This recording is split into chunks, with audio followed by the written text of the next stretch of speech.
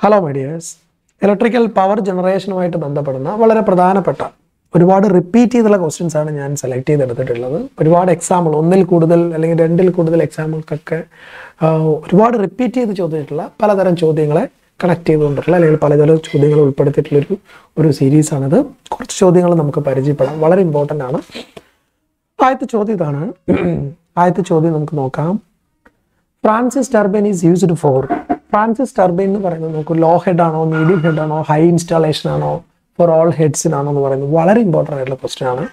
അപ്പോൾ Francis turbine എന്ന് പറയുന്നത് it is A medium head installation from 30 metre to 180 metre എന്ന് പറയുന്നതാണ് ആൻസർ.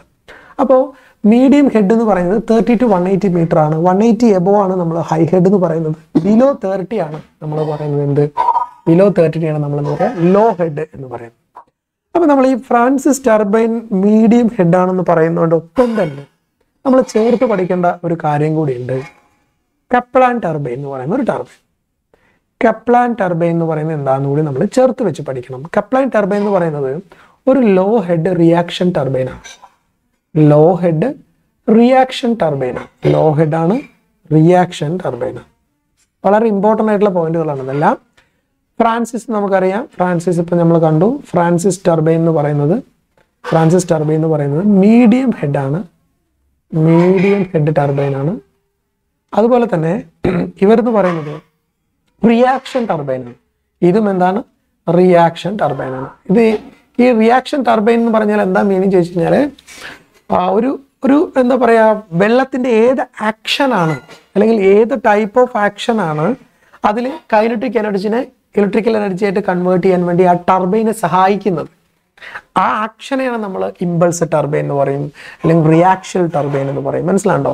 വെള്ളത്തിന്റെ ഏത് type of, for example impulse turbine എന്ന് പറഞ്ഞൊരു ടർബൈൻ ഉണ്ട്. ആ ടർബൈൻ്റെ പ്രത്യേകത എന്ന് പറഞ്ഞാൽ ഇപ്പോൾ പെൽട്ടൺ വീൽ എന്ന് പറയും, നമ്മളിപ്പോൾ പഠിക്കും, നെക്സ്റ്റ് പഠിക്കും. പെൽട്ടൺ വീൽ എന്ന് പറയുന്നത് ഒരു ഹൈ ഹെഡിലെ ഇമ്പൾസ് ടർബൈനാണ്.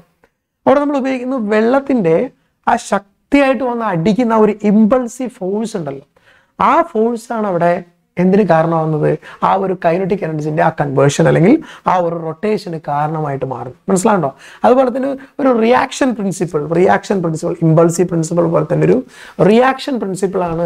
സിമിലർലി ഒരു പ്രഷർ വേരിയേഷൻ ഒക്കെ വരുന്ന ഒരു ടൈപ്പ് ഓഫ് റിയാക്ഷൻ പ്രിൻസിപ്പിൾ ആണ്. മെക്കാനിക്കൽ ടേം ആണ്, നമുക്കതൊന്നും പഠിക്കേണ്ട ആവശ്യമില്ല. സിംപിളി ആ പേര് മാത്രം നിങ്ങൾ ഓർത്തിരുന്നാൽ മതി. റിയാക്ഷൻ ടർബൈൻ ആണ്. കപ്ലാൻ എന്ന് പറയുന്ന റിയാക്ഷൻ, ഫ്രാൻസിസ് പറയുന്ന മീഡിയം ഹെഡ് റിയാക്ഷൻ ആണ്. അതുപോലെ തന്നെ നമ്മൾ അതിൻ്റെ കൂടെ തന്നെ പഠിക്കേണ്ട ഒരാളാണ് പെൽട്ടൺ വീൽ. കാരണം ഇത് മാറി മറിഞ്ഞും ഒക്കെ നമുക്ക് എപ്പോഴും കാണാനായിട്ട് സാധിക്കും. So Pelton wheel is very very important. Pelton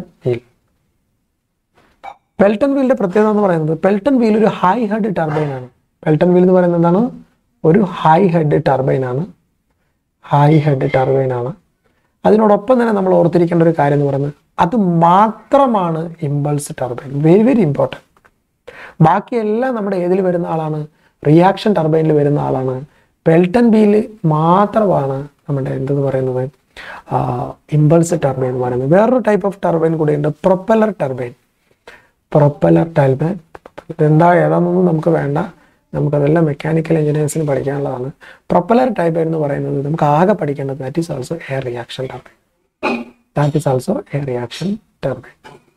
അതിൻ്റെ ഹെഡ് പോലും നമുക്ക് അറിയേണ്ട ആവശ്യമില്ല, അത് റിയാക്ഷൻ ടർബൈൻ എന്ന് ഓർത്തിരിക്കാൻ വളരെ എളുപ്പമുള്ള രണ്ട് കാര്യങ്ങളെ നമുക്ക് ഇവിടെ നിന്ന് കണക്ട് ചെയ്യാൻ പറ്റും. ഒന്ന്, പെൽട്ടൺ വീൽ എന്ന് പറയുന്നത് നമ്മുടെ ഹൈഡ്രോ ഇലക്ട്രിക് പവർ പ്ലാന്റിൽ ഉപയോഗിക്കുന്നതെന്ന് ആദ്യം മനസ്സിലാക്കി വെക്കുക. അപ്പോൾ ഹൈഡ്രോ ഇലക്ട്രിക് പവർ പ്ലാന്റ് എല്ലാം ഹൈ ഹെഡിനാണെന്ന് നമുക്കറിയാം. അപ്പോൾ ഹൈ ഹെഡിന് പെൽട്ടൺ ആണെന്ന് അറിഞ്ഞാൽ മതി. ഇനി ഫ്രാൻസിസ് മാർപ്പാപ്പ എന്ന് ആലോചിച്ചാൽ മതി. മനസ്സിലാണ്ടോ? ഫ്രാൻസിസ് മാർപ്പാപ്പ നമ്മൾ കേട്ടിരുന്നല്ലോ. അപ്പോൾ ഫ്രാൻസിസ് മീഡിയം എന്ന് കണക്ട് ചെയ്ത് പഠിക്കാനായിട്ട് സാധിക്കും. രണ്ടാമതായി നമുക്കൊരു പോയിന്റ് കിട്ടുന്ന ഇവിടെ എന്ന് ചോദിച്ചാൽ, ഇതിനകത്ത് പെൽട്ടൺ വീൽ ഒഴിച്ച് ബാക്കി എല്ലാം ഇമ്പൾസ് ടർബൈൻ ആണ്, അല്ലേ? പെൽട്ടൺ വീൽ ഒഴിച്ചിട്ട് ബാക്കിയെല്ലാം എന്താണ് കൂട്ടാ, റിയാക്ഷൻ ടർബൈൻ ആണ്. പെൽട്ടൺ വീൽ മാത്രമാണ് ഇമ്പൾസീവ് ടർബൈൻ. ബാക്കിയെല്ലാം എന്ത് ടർബൈനാണ്, റിയാക്ഷൻ ടർബൈൻ ആണ്. വളരെ എളുപ്പത്തിൽ നമുക്ക് ഈ ഒരു ടേബിള് നമ്മുടെ മൈൻഡിലേക്ക് കൊണ്ടുവന്നെടുക്കാനായിട്ട് നമുക്ക് സാധിക്കുന്നുള്ളത് ഓർത്തിരിക്കാം. ക്ലിയർ ഉണ്ടല്ലോ? ഇത്രയും കാര്യങ്ങളോട് ചേർത്ത് പഠിക്കുമ്പോഴാണ് ഇത് പൂർണ്ണമാവുന്നത്. അല്ലാതെ ഫ്രാൻസിസ് മാത്രം കൊണ്ട് പഠിക്കുമ്പോഴല്ല പൂർണ്ണമാവുക. ഇത്രയും കാര്യങ്ങൾ നിങ്ങൾ കണക്ട് ചെയ്ത് പഠിക്കുമ്പോഴാണ് അതെന്ന് പറയുന്നത് എന്താകുന്നത്, ഒരു പൂർണ്ണതയിലേക്ക് വരുന്നത് കേട്ടോ. അടുത്ത ക്വസ്റ്റിലേക്ക് പോവാം. കിട്ടിയല്ലോ.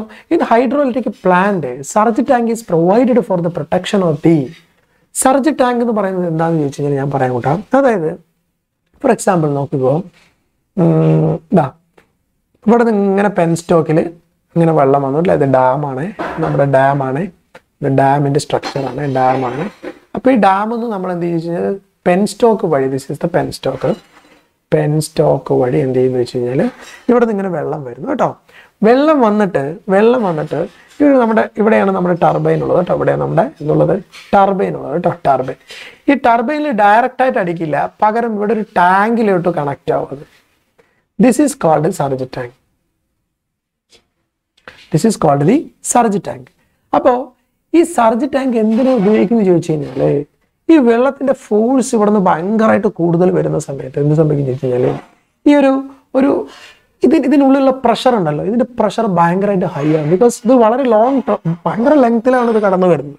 അപ്പോൾ വളരെ ലെങ്ത്തിൽ കൂടുതൽ കടന്നു വരുന്ന സമയത്ത് ഈ വെള്ളത്തിൻ്റെ ഇതിനുള്ളിലുള്ള പ്രഷർ ഭയങ്കരമായിട്ട് കൂടും. ആ പ്രഷറിനൊന്ന് റിലീസ് ചെയ്യിപ്പിച്ച് ഒന്ന് റിലാക്സ് ചെയ്യാൻ, ഈ പെൻ സ്റ്റോക്കിന് റിലാക്സ് ചെയ്യിപ്പിക്കാൻ വേണ്ടിയിട്ടാണ് നമ്മൾ ആക്ച്വലി സർജ് ടാങ്കുകൾ നമ്മൾ ഉപയോഗപ്പെടുത്തുന്നത്.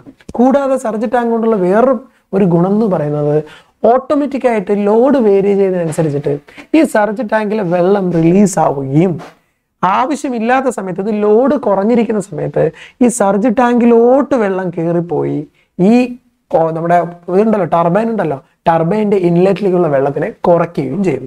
എന്താ ചെയ്യുന്നത്? ലോഡ് കുറവാണെങ്കിൽ വെള്ളത്തിൻ്റെ ഫ്ലോ എങ്ങനെയായിരിക്കും? വെള്ളത്തിൻ്റെ flow water flow to the surge tank അല്ലേ, ടു ദി സർജ് ടാങ്ക്. വെള്ളം എവിടേക്ക് പോകും? സർജ് ടാങ്കിലോട്ട് പോകും. ഇനി ലോഡ് കൂടുതലായിട്ടുള്ള ആവശ്യം വരികയാണെങ്കിൽ, ലോഡ് ഡിമാൻഡ് കൂടുമ്പോൾ നമുക്ക് എന്താവും?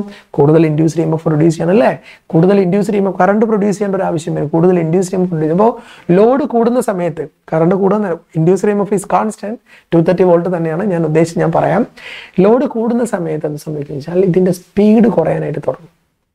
ഹെവി ലോഡാണ്, കൂടുതൽ കറണ്ട് വലിക്കുന്നു, കൂടുതൽ കറണ്ട് ഇതിന് കൊടുക്കാൻ സാധിക്കാതെ വരുമ്പോൾ ഇതിൻ്റെ എന്താവും? ഇതിൻ്റെ ഓൾട്ടർനേറ്റ് സ്പീഡ് കുറയാൻ തുടങ്ങും. അങ്ങനെ സ്പീഡ് കുറയുമ്പോൾ ഓഫ്കോഴ്സ് ഇൻഡ്യൂസ്ഡ് ഇഎംഎഫ് കുറയും. അവിടേക്കാണ് ആ പോയിന്റാണ് ഞാൻ ഉദ്ദേശിച്ചത്. ലോഡ് കുറയുമ്പോൾ ഇൻഡ്യൂസ്ഡ് ഇഎംഎഫ് കുറയും. അതിന് കൂട്ടാനാണ് ഞാൻ വേണമെന്ന് പറഞ്ഞത് കേട്ടോ. ഓൾറെഡി സ്റ്റേബിൾ ആയിട്ടിരിക്കുമ്പോൾ 230 വോൾട്ട് ആണെങ്കിൽ 230 വോൾട്ടാണ് സിംഗിൾ ഫേസ് പ്രൊഡ്യൂസ് ചെയ്യുക. ഒരു 3 ഫേസ് ഓൾട്ടർനേറ്റ് ആണെങ്കിൽ 230 415 വോൾട്ടാണ് നമുക്ക് പ്രൊഡ്യൂസ് ചെയ്യുക. സോ ഈ ലോഡ് കൂടുന്ന സമയത്ത് എന്ത് ചോദിച്ചു കഴിഞ്ഞാൽ ഇതിൻ്റെ സ്പീഡ് കുറയാൻ തുടങ്ങും. സ്പീഡ് കുറഞ്ഞാൽ അഫ്കോഴ്സ് എന്ത് പറയും? നമ്മുടെ മറ്റേ ഇതിൻ്റെ ഫ്രീക്വൻസി സ്പീഡ് കുറയുമ്പോൾ അഫ്കോഴ്സ് ഫ്രീക്വൻസിയിൽ വേരിയേഷൻ വരില്ലേ, വരും. ഈ ഫ്രീക്വൻസി വേരിയേഷൻ വരുന്ന സമയത്തൊന്നും ആ സിസ്റ്റം തന്നെ ഡിസ്റ്റർബ്ഡ് ആവും. അപ്പോൾ നമ്മൾ എന്ത് ചെയ്യും? ഇൻപുട്ടിൻ്റെ പ്രൈം മൂവറിൻ്റെ സ്പീഡ് കൂട്ടും. കാരണം ഓൾട്ടർനേറ്റിൻ്റെ സ്പീഡ് നമ്മൾ പഠിച്ചിട്ടുണ്ട്, F ഫ്രീക്വൻസി എന്നാണ്, F/Pn/120 ആണ് അല്ലേ. സിങ്ക്രണസ് ഫ്രീക്വൻസിയിലാണല്ലോ നമ്മുടെ ഓൾട്ടർനേറ്റർ വർക്ക് ചെയ്യുന്നത്. സോ F/P/Ns/120 ആണ്. അതുപോലെ ഇൻഡ്യൂസ്ഡ് ഇഎംഎഫ് എന്താണ്? 4.44 × F5 ടേൺസ് ഫേസ് ആണ് അല്ലേ, ടേൺസ് പെർ ഫേസ് ആണ്. It is the EMF per face. So in any manor നമ്മൾ ചിന്തിച്ചു കഴിഞ്ഞാൽ നമുക്കറിയാം, സ്പീഡ് കുറഞ്ഞു കഴിഞ്ഞാൽ ഇൻഡ്യൂസ് ചെയ്യുന്ന ഫ്രീക്വൻസി കുറയാനായിട്ട് തുടങ്ങും. ഇൻഡ്യൂസ് ചെയ്യുന്ന ഫ്രീക്വൻസി കുറഞ്ഞു കഴിഞ്ഞാൽ ഇൻഡ്യൂസ്ഡ് ഇഎംഎഫും കുറയാനായിട്ട് തുടങ്ങും. മനസ്സിലാണ്ടോ? സ്പീഡ് കുറഞ്ഞു കഴിഞ്ഞാൽ ഫ്രീക്വൻസി കുറയും, ഫ്രീക്വൻസി കുറഞ്ഞു കഴിഞ്ഞാൽ ഇൻഡ്യൂസ്ഡ് ഇഎംഎഫ് കുറയും. അപ്പം ഇതെല്ലാം പവർ സിസ്റ്റത്തിന് ഡിസ്റ്റർബ്ഡ് ആക്കും. അതുകൊണ്ട് നമ്മൾ എന്ത് ചെയ്യും? ലോഡ് കൂടി സ്പീഡ് കുറഞ്ഞു എന്ന് കാണുമ്പോൾ വാട്ടർ എവിടെ നിന്ന് എവിടേക്ക് പോകുമെന്ന് അറിയോ? Water from surge tank to turbine. മനസ്സിലാണ്ടോ? Okay. അപ്പോൾ ലോഡ് കുറവായിരിക്കുന്ന സമയത്ത് ഇത്രയും വെള്ളത്തിൻ്റെ ആവശ്യമില്ല ഇതിനകത്ത്. അപ്പോൾ എക്സസ് വരുന്ന വെള്ളം സർജ് ടാങ്കിൽ പോയി നിറഞ്ഞിങ്ങനെ നിൽക്കും. ഇനി ലോഡ് കൂടുതൽ സമയത്ത് ഇതിൻ്റെ സ്പീഡ് കുറയുമ്പോൾ സർജ് ടാങ്കിൽ നിന്ന് വെള്ളം റിലീസ് ചെയ്തിട്ട് കുറച്ചുകൂടി സ്പീഡിൽ കറക്കാനായിട്ട് ആരെ ഹെൽപ്പ് ചെയ്യും? നമ്മുടെ ഓൾട്ടർനേറ്റ് കറക്റ്റ് ചെയ്യും. ഈ രണ്ട് ഫംഗ്ഷനും സർജ് ടാങ്ക് മെയിനായിട്ട് വഹിക്കുന്നുണ്ട്. ഒന്ന്, എക്സസ് ആവുന്ന പ്രഷർ റിലീസിങ് ചെയ്യാൻ വേണ്ടി. മിക്കവാറും സർജ് ടാങ്കിൻ്റെ ഔട്ടർ ചിലപ്പോൾ ഓപ്പണിംഗ് ആയിട്ടിരിക്കാം അറ്റ്മോസ്ഫിയറിൽ, ബിക്കോസ് പ്രഷറിൻ്റെ ആ ഒരു ഇമ്പാക്ട് ഇല്ലാതിരിക്കാൻ വേണ്ടിയിട്ട് ഓപ്പൺ ചെയ്ത് വെക്കാറുണ്ട്. So surge tank is A device used to protect the pen stock. മനസ്സിലാണ്ടോ? അതാണ് ഇമ്പോർട്ടൻ്റ് ആയിട്ടുള്ള പോയിന്റ്. ഇത്രയും എക്സാംസിന് ചോദിച്ചിട്ടുള്ള കാര്യങ്ങളാണത്. അതുകൊണ്ട് തന്നെ ശ്രദ്ധിക്കണം കേട്ടോ. അതൊരു നല്ല ചോദ്യമാണ്. അടുത്ത ക്വസ്റ്റ്യൻ നോക്കാം. Impulse turbines are used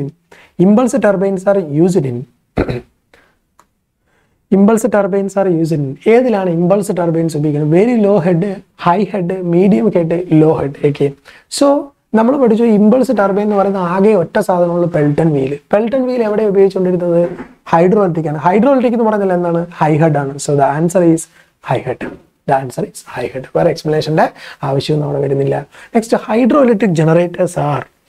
hydro electric generators എന്ന് പറഞ്ഞാൽ എന്താണെന്നാണ് ചോദിച്ചിരിക്കുന്നത്. ഒരു സ്റ്റേഷനറി ഫീൽഡ് ടൈപ്പ് ആണോ, സിലിണ്ടറിക്കൽ റോട്ടർ ടൈപ്പ് ആണോ, ഡബിൾ കേജ് റോട്ടർ ടൈപ്പ് ആണോ, സാലിയന്റ് പോൾ ടൈപ്പ് ആണോ? എന്താണ് കേട്ടോ answer? It is in salient Paul type അല്ലേ. ഹൈഡ്രോ ഇലക്ട്രിക് ഓൾട്ടർനേറ്റർ അല്ലെങ്കിൽ ജനറേറ്റർ എന്ന് പറയുന്നത് ഏത് ടൈപ്പാണ് റോട്ടർ എന്നാണ് ചോദിച്ചിരിക്കുന്നത്.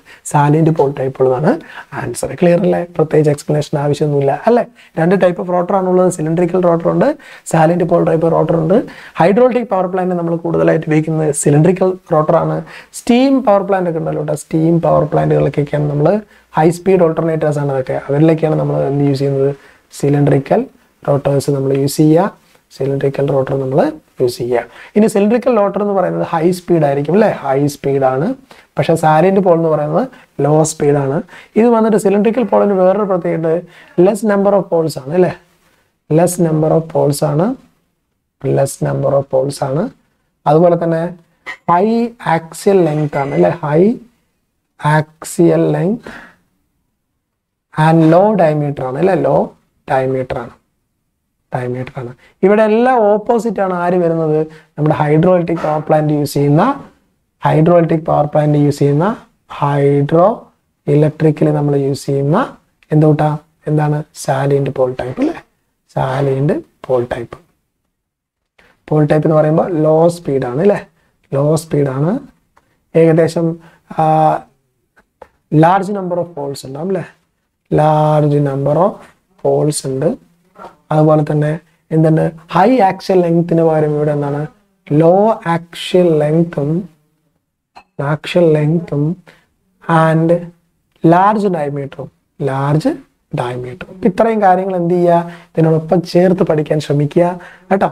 സിലിണ്ടറിക്കൽ ടൈപ്പ് റോട്ടർ ഉണ്ട്, സാലിയന്റ് പോൾ ടൈപ്പ് റോട്ടർ എന്നുള്ള രീതിയിൽ ചേർത്ത് പഠിക്കാൻ തന്നെ പഠിക്കുക കേട്ടോ. ടീക്ക്. നെക്സ്റ്റ് നമുക്ക് നോക്കാനുള്ള question, four harnessing law variable water heads the suitable hydraulic turbine with reaction and adjustable vanes runner is. Turbine with reaction and adjustable vanes runner for harnessing low variable water head. ഈ വാക്ക് വളരെ വളരെ ശ്രദ്ധിക്കണം കൂട്ടാ. Law head turbine ആണ് അവിടെ ഉദ്ദേശിക്കുന്നത്. വളരെ സിമ്പിളായിട്ട് മനസ്സിലാക്കേണ്ടത്. ഒരു ലോ ഹെഡ് ടർബൈൻ എന്ന് പറയുന്നത് എന്തിന് ഉദാഹരണമാണ്? കപ്ലാൻ ടർബൈൻ ആണ് ലോ ഹെഡ് ടർബൈൻ. അത്രയും കാര്യങ്ങളായിരുന്നു കിട്ടണം. ലോ വേരിയബിൾ വാട്ടർ ഹെഡ്സ് എന്ന് പറയുമ്പോൾ തന്നെ മനസ്സിൽ ലോ ഹെഡ് ടർബൈൻ ആയിട്ടുള്ള കപ്ലാൻ നമ്മുടെ മൈൻഡ്സിലേക്ക് കയറി വരണം. അടുത്തൊരു question നോക്കൂടാ. A graphical representation of the discharge and time is known as. നമ്മൾ ടൈം എഗെയിൻസ്റ്റ് ലോഡിനെ നമ്മൾ ലോഡ് കർവ് എന്ന് പറയും അല്ലേ. സിമിലർലി ഡിസ്ചാർജ് എഗെയിൻസ്റ്റ് ടൈമിനെ നമ്മൾ വിളിക്കുന്ന പേരാണ്, ശ്രദ്ധിക്കാം, discharge. Graphical representation of discharge against time ഗ്രാഫിനെ നമ്മൾ വിളിക്കുന്ന പേരാണ് ഹൈഡ്രോഗ്രാഫ്. എന്താ പറയുക? ഹൈഡ്രോഗ്രാഫ്. നമ്മളതിനെ ഹൈഡ്രോഗ്രാഫ് എന്നാണ് നമ്മളതിനെ വിളിക്കുന്നത്. ഡിസ്ചാർജ് നമ്മൾ റെപ്രസെന്റ് ചെയ്യുന്നത്, ഡിസ്ചാർജ് നമ്മൾ എങ്ങനെയാണ് represent ചെയ്യോട്ടാ? Discharge is represent in metre cube per second അല്ലെങ്കിൽ feet cube per second.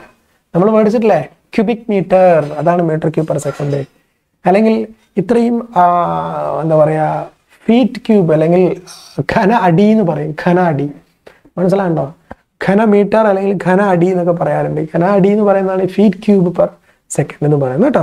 So ഇതാണ് ഡിസ്ചാർജിന്റെ യൂണിറ്റ് എന്നും ജസ്റ്റ് ഒന്ന് ഓർത്തിരിക്കാം. ഡിസ്ചാർജിന്റെ യൂണിറ്റ് എന്നും ജസ്റ്റ് ഒന്ന് ഓർത്തിരിക്കാം. സോ ഹൈഡ്രോഗ്രാഫ് എന്ന് പറയുന്നതാണ് എന്താണ് ഇതിലും അതുപോലെ തന്നെ ഹൈഡ്രോഗ്രാഫ് അല്ലേ. ഹൈഡ്രോഗ്രാഫ് എന്ന് പറയുന്നത് എന്താണ്? ഹൈഡ്രോ പവർ സ്റ്റേഷനിലെ graphical representation of discharge as A function of time കേട്ടോ.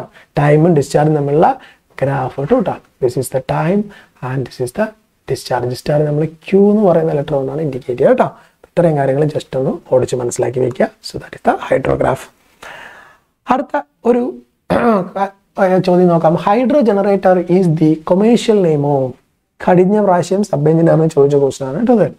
Hydro generator is the commercial name of. എന്തിന്റെ കൊമേഴ്ഷ്യൽ നെയിം ആണ് ചോദിച്ചു കഴിഞ്ഞാൽ it is nothing but my dears salient Paul synchronous ജനറേറ്ററിന്റെ കൊമേഴ്ഷ്യൽ നെയിമിനെയാണ് നമ്മൾ ഹൈഡ്രോ ജനറേറ്റർ എന്ന് പറയുക. വളരെ ഡയറക്റ്റ് ആയിട്ടുള്ള ക്വസ്റ്റൻ ആണ്. അതിനകത്ത് കൂടുതലായിട്ട് കൺഫ്യൂഷൻ്റെ ആവശ്യം അവിടെ വരുന്നില്ല. The factor to be considered while selecting the site of a hydel power plant. ഒരു ഹൈഡൽ പവർ പ്ലാന്റ് സെലക്ട് ചെയ്യുമ്പോൾ നമ്മൾ എന്തൊക്കെ സെലക്ട് ചെയ്യും? ഇതും കഴിഞ്ഞ പ്രാവശ്യം ചോദിച്ച ചോദ്യമാണ്. നമ്മൾ തള്ളിക്കളയാൻ പാടില്ല. ക്വാണ്ടിറ്റി ഓഫ് വാട്ടർ അവൈലബിലിറ്റി നോക്കും, ഹെഡ് ഓഫ് വാട്ടർ നോക്കും, ആക്സസിബിലിറ്റി ഓഫ് സൈറ്റ്, ഇതെല്ലാം വരും. So the answer is all of the above. Answer എന്താ നോക്കുക? All of the above. അടുത്ത് നോക്കാതെ നമുക്ക് നോക്കൂട്ടാ, specific speed of A turbine is the speed at which it develop 1 metric HP under the head of. The answer is 1 meter. 1 meter. അത് specific speed of A turbine. ഒരു ടർബൈൻ്റെ specific speed പറഞ്ഞാൽ ഉദ്ദേശിക്കുന്നതാണ് it develop 1 metric HP. ഈ എന്താ കൂട്ട 1 metric HP എന്ന് പറഞ്ഞാൽ നോക്കാം. 1 metric HP എന്ന് പറഞ്ഞാൽ 1 metric HP എന്ന് പറഞ്ഞാൽ it is nothing but 1 metric HP എന്ന് പറഞ്ഞാൽ it is nothing but 0.9863 horse പവറിനെയാണ് എന്ത് പറയുന്നത്? 1 metric HP എന്ന് പറയാം കേട്ടോ. 1 metric HP ഇവിടെ നമ്മൾ ഹൈഡ്രോ ഇലക്ട്രിക് പവർ പ്ലാന്റിൽ സ്റ്റാൻഡേർഡ് യൂണിറ്റിൽ ഒരു യൂണിറ്റ് ആയിട്ട് ഉപയോഗിക്കുന്നത് മാത്രം കേട്ടോ. ഒരുപാട് യൂണിറ്റുള്ള സ്പെസിഫിക് സ്പീഡിനെ നമ്മൾ ഡിഫൈൻ ചെയ്യുന്നത് ഈ ഒരു മെട്രിക് HP വെച്ചിട്ടുള്ള ടേമിലാണ്. നമുക്ക് എല്ലാവർക്കും അറിയാം 1 HP എന്ന് പറഞ്ഞാൽ എത്രയാണ്? 1 HP എന്ന് പറഞ്ഞാൽ എത്രയാണ് നമുക്ക് എല്ലാവർക്കും അറിയാം. എത്രയാണ്? 1 HP is equal to 746 watt അല്ലേ? ഇത്രയാണ്. സോ ഇൻറ്റു 0.9863 കൊണ്ട് മൾട്ടിപ്ലൈ ചെയ്താൽ അത്രയും വാട്ടാണ് ഒരു മെട്രിക് HP എന്ന് പറയുന്നത്. അപ്പൊ കൺസെപ്റ്റ് ഇത്രയേ ഉള്ളൂ. ഒരു മെട്രിക് HP എന്ന് പറഞ്ഞാൽ അതായത് ഹോഴ്സ് പവർ ആണല്ലോ. ഒരു metric HP at means develop 1 metric HP പറഞ്ഞാൽ അത്രയും ഹോഴ്സ് പവർ ഡെവലപ്പ് ചെയ്യുന്നു ആര്? ടർബൈൻ. കുട്ട specific speed of A turbine is the speed at which it develop 1 metric HP under the head of 1 meter. അതായത് 0.986 HP create ചെയ്യാൻ എത്ര ഉയരത്തിൽ? 1 meter ഉയരത്തിൽ, 1 meter ഹെഡിൽ നമ്മൾ ടർബൈന് നമ്മൾ അതായത് നമ്മുടെ വാട്ടർ സപ്ലൈ ചെയ്തുകൊണ്ട് 1 metric HP പ്രൊഡ്യൂസ് ചെയ്യാൻ വേണ്ട സ്പീഡ് ഉണ്ടല്ലോ, ആ സ്പീഡിനെയാണ് നമ്മൾ എന്ത് പറയുക? Specific speed of A turbine എന്ന് പറയാം കേട്ടോ. Specific speed of A turbine ഓർത്തിരിക്കുക. കഴിഞ്ഞ പ്രാവശ്യം ചോദിച്ചതുകൊണ്ട് നമുക്ക് തള്ളിക്കളയാനാവില്ല. ഇമ്പോർട്ടൻ്റ് ആയിട്ടുള്ള ചോദ്യങ്ങളിൽ ഒന്നാണ്. Okay, so specific speed of A turbine is the speed at which it develop 1 metric HP under the head of 1 meter. 1 meter head കൊടുത്തു കഴിഞ്ഞാൽ 1 meter ദൂരത്തിൽ നമ്മൾ വെച്ച് കഴിഞ്ഞാൽ അത് എത്രത്തോളം എന്ത് പ്രൊഡ്യൂസ് ചെയ്യുന്നു? 1 metric HP പ്രൊഡ്യൂസ് ചെയ്യാൻ എത്ര സ്പീഡിൽ വെള്ളത്തിന് അയക്കണം? മനസ്സിലാണല്ലേ? സ്പീഡ് അറ്റ് which, എത്ര സ്പീഡിൽ ഞാൻ അതിനെ അയക്കണം എന്ന് പറയുന്നതാണ് ഒരു എന്ന് പറയുന്നത് സ്പെസിഫിക് സ്പീഡ് എന്ന് പറയുന്നത് കേട്ടോ. സ്പെസിഫിക് സ്പീഡ് എന്ന് പറയുന്നത് ഓർത്തിരിക്കാം. ഒരു ഡയറക്റ്റ് ഡെഫിനിഷൻ ടൈപ്പ് ക്വസ്റ്റൻ ആണത്. ഓക്കെ, ഡെഫിനിഷൻ ടൈപ്പ് ക്വസ്റ്റൻ ആണെന്ന് ഓർത്തിരിക്കാം. Next, which of the following power plants is most efficient but has high initial cost? ഏറ്റവും കൂടുതൽ എഫിഷ്യൻ്റ് ആണ് പക്ഷേ ഹൈലി എന്താണ് ഇനീഷ്യൽ കോസ്റ്റ് വരുന്ന പവർ പ്ലാന്റ് എന്ന് പറഞ്ഞാൽ ഒറ്റ ഉത്തരവുള്ളൂ. It is hydro electric power plant. Hydro electric power plant efficiency എന്ന് പറഞ്ഞാൽ എത്രയാണെന്ന് അറിയാം കേട്ടോ. ഹൈഡ്രോ പവർ പ്ലാന്റ് എഫിഷ്യൻസി എന്ന് പറയുന്നത് 85% വരും. What A high efficient power plant it is അല്ലേ? ഹൈ എഫിഷ്യൻറ്റ് പവർ പ്ലാന്റ് ആണ് നമ്മുടെ ഹൈഡ്രോ ഇലക്ട്രിക് പവർ പ്ലാന്റ് എന്ന് പറയുന്നത്. ഹൈ എഫിഷ്യൻറ്റ് പവർ പ്ലാന്റ് ആണ് നമ്മുടെ ഹൈഡ്രോ ഇലക്ട്രിക് പവർ പ്ലാന്റ് കേട്ടോ. അത് ഓർത്തിരിക്കാം. കിട്ടിയല്ലോ. സോ ഇത്രയും കാര്യങ്ങൾ